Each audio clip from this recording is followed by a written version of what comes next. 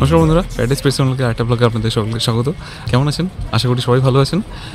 আজকের ভিডিওটা পুরো দেখার আপনাদেরকে অনুরোধ করলাম, কারণ আজকের ভিডিওটা অত্যন্ত সুন্দর হতে চলছে, অত্যন্ত কিউট হতে চলছে।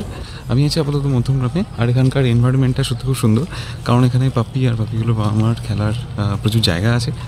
তো অলরেডি দেখতেই পারবেন যে এদের কীভাবে ওপেন স্পেসে এরা সুন্দর করে খেলছে আর কতটা মানে এনার্জেটিক। তো আমি আজকে আপনাদেরকে এনেছি চন্দনদার কাছে। ওনার কাছে খুব সুন্দর সুন্দর গোল্ডেন রিট্রিভারের পাপি হয়েছে। তো পাপিগুলো অলমোস্ট 45 দিনের। আর বন্ধুরা, ও মাই গড, আপনি যদি একবার যদি মানে পাপিগুলোকে দেখে নিন না, তাহলে আপনাদের সারাটা দিন খুব সুন্দর যাবে। সো আমি এটুকুনি বলবো যে আপনারা সঙ্গে থাকুন, দেখতে থাকুন প্যারাডাইস পেটস ব্লগকে। হ্যালো চন্দনদা, কেমন আছেন? আমি ভালো আছি, তুমি কেমন আছো? ভালো আছি, খুব খুব খুব খুব ভালো আছি। তো আজকে আলটিমেট অনেক দিন বাদে আপনার কাছে আসা। তো দাদা, আমি ভিউয়ার্সের জন্য আপনার কাছে শুধুমাত্র এইটুকুনি জানতে চাইছি যে আপনার কাছে কি কি ব্রিড আছে? আমি তো রাখি শুধু ল্যাব্রাডর আর গোল্ডেন রিট্রিভার। আচ্ছা। আর গোল্ডেন রিট্রিভার কম আছে, ল্যাব্রাডর একটু বেশি আছে।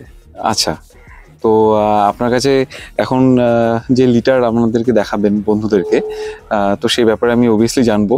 তো আমি সবার ফার্স্টে জানতে চাই আপনার যে কিসের লিটার আছে? আমার কাছে ল্যাব্রাডরের লিটার ছিল আর গোল্ডেন রিট্রিভারের লিটার আছে। আচ্ছা। ল্যাব্রাডরের লিটারটা যে যার বাড়ি চলে গেছে, তো গোল্ডেনদের এখনো সব পুরোপুরি যাওয়ার টাইম হয়নি। ওকে। তো মানে কিছু গেছে কিছু আছে, এরকম মানে যাচ্ছে আর কি, এক এক করে যাচ্ছে। আচ্ছা আচ্ছা, তাহলে চলুন তাহলে একবার দেখে নিই। আর ওই তো আনছে, ওই যে অলরেডি দেখি ক্যামেরা। ওই আমার রূপম। আরে বাবা,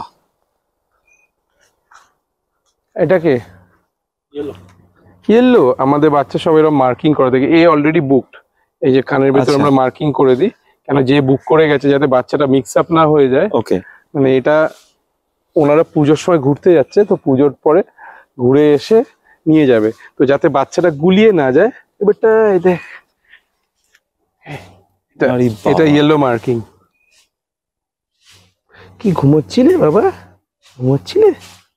এর মোটামুটি মেল না ফিমেল? এটা মেল। এটা মেল দেখাচ্ছেন তো?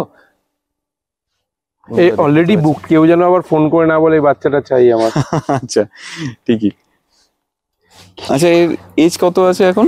এর এখন এজ হচ্ছে, বলছি, around 45 days. Around 45 days? হ্যাঁ, আইসক্রিম আনো। আপনার মোটামুটি এখন মানে যতগুলো লিটার এখন আছে? যতগুলো লিটার না, একটাই লিটার আছে। একটাই লিটার আছে, মানে এরাই ভাই বোনেরা আছে। আচ্ছা আচ্ছা আচ্ছা।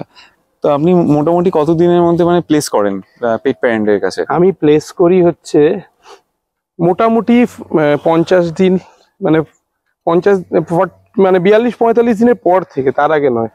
42-45 দিনের পর থেকে? হ্যাঁ, তার আগে নয়।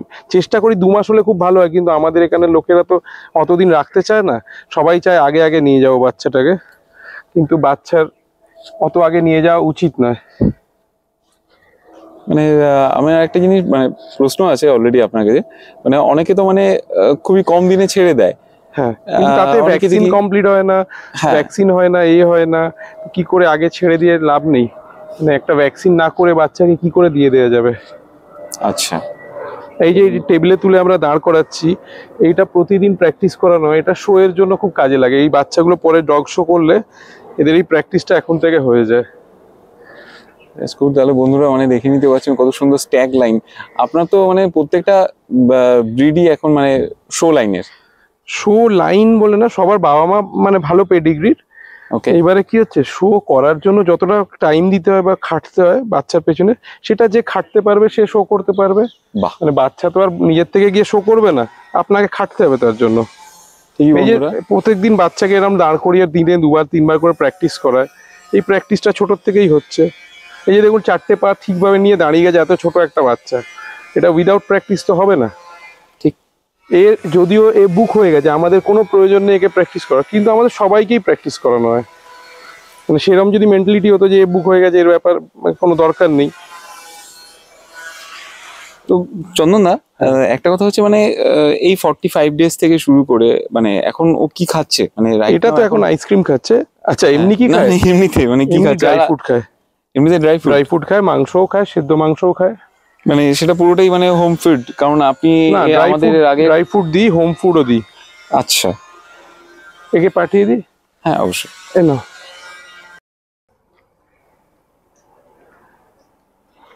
এই দাঁড়া বেটা, এর এই হ্যাবিটটা খুব খারাপ তো। আচ্ছা চন্দনদা, আপনি যে এখন যে আইসক্রিমটা খাওয়াচ্ছেন এটা কেন? মানে আমি আজ পর্যন্ত কাউকে দেখিনি যে এভাবে আইসক্রিম বেশি বলে খাওয়ায় না লোকে। হ্যাঁ, একটা আইসক্রিমের দাম 125 টাকা, দিনে যতবার ট্রেনিং করো ততবার 125 টাকা করে লাগবে। আচ্ছা, কজন খাওয়াবে? লোকে 30 দিনে তো বাচ্চা বেঁচেই দেয়, 35 দিনে। না, আইসক্রিমটা খাওয়ানোর কারণ হচ্ছে মিল্ক প্রোটিন আছে, আচ্ছা, প্লাস এটা খেতে ভালোবাসে, গরমকাল সব এটা দিয়ে ট্রেনিংটা খুব ভালো হয়। মাংসর টুকরো ধরলে ওরা ছিঁড়ে ছিঁড়ে খেতে গিয়ে ঠিক দাঁড়ায় না। আচ্ছা, আমার সুবিধা হয় আইসক্রিমটা খাওয়ালে। আমি খালি জানতে চাইছিলাম একটা ব্যাপারে, যে এদের মানে এদের খাবারের যে চার্টটা এখন আপনি মেনটেন করছেন, এটা কি এখন থেকে মানে পুরোপুরি একদম কংক্রিট মানে খুব স্ট্রিক্ট ওয়েতেই করছেন? হ্যাঁ অবশ্যই, খুবই স্ট্রিক্ট ওয়েতে, মুখ মুছা ভালো করে স্ট্রিক্ট ওয়েতে করছি। তার কারণ হচ্ছে বাচ্চা করতো, না হলে এদের শরীর খারাপ হয়ে যাবে। তো এরা দিনে 4 বার খায়, তো এইটা খাবারের মধ্যে ধরছি না আমি। 4 বার আলাদা ফিড খায়, তো 3 বার ড্রাই ফুড খায়, 1 বার বয়েলড চিকেন আর ভেজিটেবলস খায়। আচ্ছা, আর এছাড়াও আপনার কোনো অসুবিধা নেই।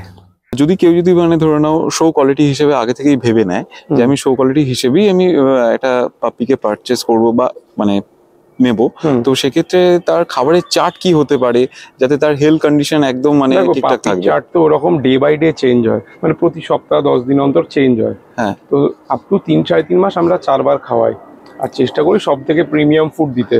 প্রিমিয়াম ফুডের মধ্যে দেখো অনেকগুলো ব্র্যান্ড আছে, আমি এই মুহূর্তে যেটা ব্র্যান্ড ইউজ করছি, যে যখন বাচ্চা না তাকে আমি সেই ব্র্যান্ডটা বলে দিই। ওকে, ঠিক আছে। মাংসও ইউজ করা হয়। মেন ব্যাপার হচ্ছে শুধু যে খাবার তা নয়, এদের মেন খেলার জায়গা চাই, একটু খেলতে হবে। খাবার খাবে আর মানে শুয়ে থাকবে তাহলে তো হবে না, একটু খেলাধুলোও করতে হবে, দৌড়ঝাঁপ করতে হবে, তাহলে কিনা ওদের খাবার হজম করবে, বডিতে লাগবে খাবার। ঠিক আছে, মানে ফুডটা অ্যাসিমিলেট করে বডিতে বডি ওয়েট বাড়বে। খাইয়ে মোটা করে দিলে কি হয়, জয়েন্টের ওপর এফেক্ট করে। আমাদের বাচ্চাগুলো দেখবেন ওজনে হয়তো ভারী, কিন্তু দেখে খুব মোটা মনে হচ্ছে না, মানে ওই ফুটবলের মতো মোটা বাচ্চা নয় এরা। না এরা একদম হেলদি, মানে বুঝবেন যে মানে ওই ফ্যাটটা নেই, অত ফ্যাট আমাদের পছন্দ হয় না। আমাদের এখানে টুকটাক ছাড়ি খেলবার জন্য, বৃষ্টি না হলে, এখন তো বৃষ্টি সিজন চলছিল, বাচ্চারা মাঠে খেললে একটু পায়ের গ্রিপও পায়, মেন্টালিটিও স্টেবল হয়। তো এইসব করে, আর ভ্যাকসিন আর ডিওয়ার্মিংটা খুব টাইমে টাইমে করতে হবে, মানে ওটাই যেন কোনো গাফিলতি না হয়। আচ্ছা, তবে আরেকটা জিনিসও জানবো, এখন রাইট নাও হচ্ছে টিক্সের এখন সিজন, তো এই সময় আপনি কি সাজেস্ট করবেন পেট প্যারেন্টকে? ছোট বাচ্চায় তো আমরা টিক্সের ওষুধ ইউজ করি না। হ্যাঁ, আমার বাড়ির কোনো ডগে টিক্স নেই, গার্ডেনে টিক্স নেই। ওকে, ঠিক আছে। টিক্সটা আসে ইনফেক্ট, মানে টিক্সের অন্য কুকুরতে আসতে পারে, বাট যেটা আমরা করি হচ্ছে একটা মানে 6-7 কিলো 8 কিলো বডি ওয়েট এসে গেলে, যদি আমার বাগানে ছাড়তে হয় যখন, আমরা মাঝে মাঝে একটা স্প্রে ইউজ করি, ফিপ্রোনিল স্প্রে ইউজ করে দিই পায়ের তলায়, যাতে টিক্সটা না আসে।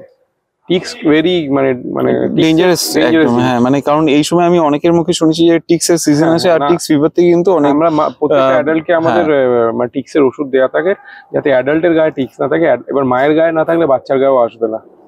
আমাদের বাচ্চার মা একসাথে ছাড়া থাকে, মানে বাচ্চা মা এটা কি আরেকটু বড় হলে কি হয়, বাচ্চা মায়ের সঙ্গে যখন বাগানে ছাড়া পায়, মাকে ফলো করে করে ওরা অনেক কিছু শিখে যায়। ঠিকই, তো সেই জন্য আমাদের বেশ কিছুদিন রাখা হয়। ওই দেখুন মা এসছে, গুড্ডি আয়, বেল লাগিয়ে গুড্ডি আয় বেটা। চন্দনদা, আমার বেশ কিছু ইম্পর্টেন্ট মানে কোয়ারি আপনার কাছে আছে। আমাদের আগের পডকাস্টও আপনি অনেক কিছু জানিয়েছেন এবং খুব হেল্পফুলও হয়েছে অনেকের জন্যই। তো আমি বেসিক্যালি কয়েকটি জিনিস জানতে চাইছিলাম যে একটা বেবি প্লেস করতে গেলে মিনিমাম কত ডে আপনি মানে রেফার করেন, আর কি ভ্যাকসিন অবশ্যই উচিত একটা বেবিকে দিয়ে তারপরে প্লেস করা? দেখুন, প্রথম কথা হচ্ছে মায়ের দুধ ছাড়ে এরা মোটামুটি 30 দিনের আগে দুধ ছাড়ে না। আচ্ছা, ঠিক আছে। দুধ ছাড়ার পরে মায়ের সঙ্গে কিছুদিন থাকা উচিত। আর প্রথম ভ্যাকসিন আমরা দিই হচ্ছে 6 সপ্তাহের মধ্যে প্রথম একটা ভ্যাকসিন দিতে হবে। ভ্যাকসিন দেওয়ার পর ইমিডিয়েটলি বাচ্চা দেওয়া যায় না, ভ্যাকসিন দেওয়ার পর মিনিমাম 7 দিন রেখে বাচ্চার ইমিউনিটি হলে তারপরে। তো মোটামুটি যত কমই হোক 8 উইক্সের আগে উচিত নয়, 7-8 উইক্সের আগে দেওয়া উচিত না, এটা আইডিয়ালি। মানে আমাদের এখানে তো 30-32 দিনেও দিয়ে দেয়, অত ছোট না হলেও মিনিমাম 6 সপ্তাহ আগে দেওয়া উচিত না। 6 সপ্তাহ মানে অ্যারাউন্ড আপনার 42 to 45 ডেজ। হ্যাঁ। আচ্ছা, এই দুটো হচ্ছে, ওই যে বাবা একটা মেল একটা ফিমেল আছে। বসো বাবা,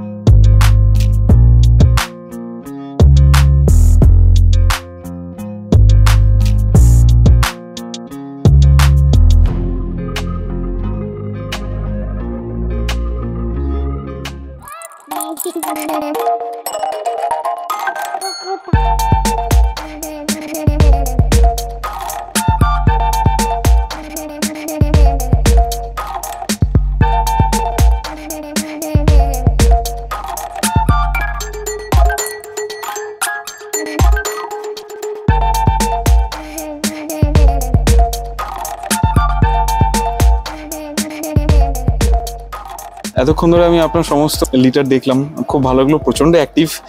আমি এবার একটা মানে খুব শর্ট একটা কোয়ারি আপনার কাছে আছে, যে যারা পেট প্যারেন্ট হতে চলছেন তাদেরকে কনসার্ন করার জন্য যদি আপনি কিছু যদি অ্যাডভাইস যদি করেন। দেখুন, অ্যাডভাইস প্রথম কথা হচ্ছে বাচ্চা অনেক জায়গায় অনেক কিছুভাবেই নেওয়া যেতে পারে। আচ্ছা, প্রাইসের ব্যাপারটা আপনারা নিজেরা দেখে নেবেন, কেন কোথাও দেখছি এখন 5,000-এও পাওয়া যায়, কোথাও 1 লাখেও পাওয়া যায়, সেটা আপনাদের নিজেদের কনসার্ন। কিন্তু বাচ্চা যেন মা বাবাকে দেখে নেবেন, যেখানে মায়ের সঙ্গে বাচ্চা আছে সেরকম জায়গা থেকে নেবেন।